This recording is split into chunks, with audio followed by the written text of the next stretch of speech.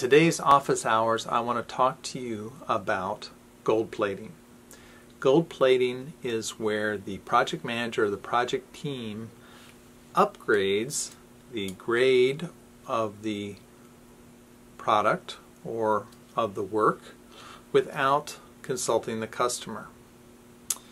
So let me give you an example. Let's say the specifications for the project for building my office here was to make walls out of chipboard.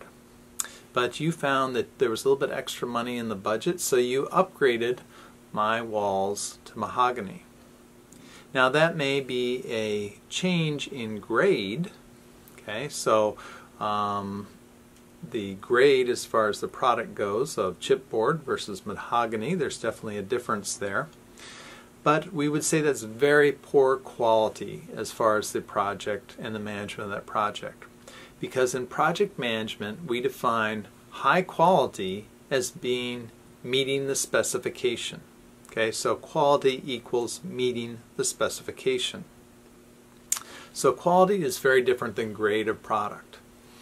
So try to remember that. It's somewhat difficult, especially in this day and age when we're talking about going the extra mile for the customer and always doing our best for the customer, but it's much better to meet those specifications that are laid out in our project plans and to consult with the customer if there is extra time, if there is extra budget available.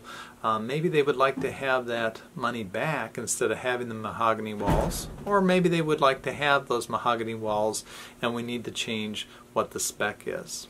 Okay, so gold plating is considered a sin in project management, especially by PMI, and is something we want to avoid. But like I said, even the best of us fall into that trap.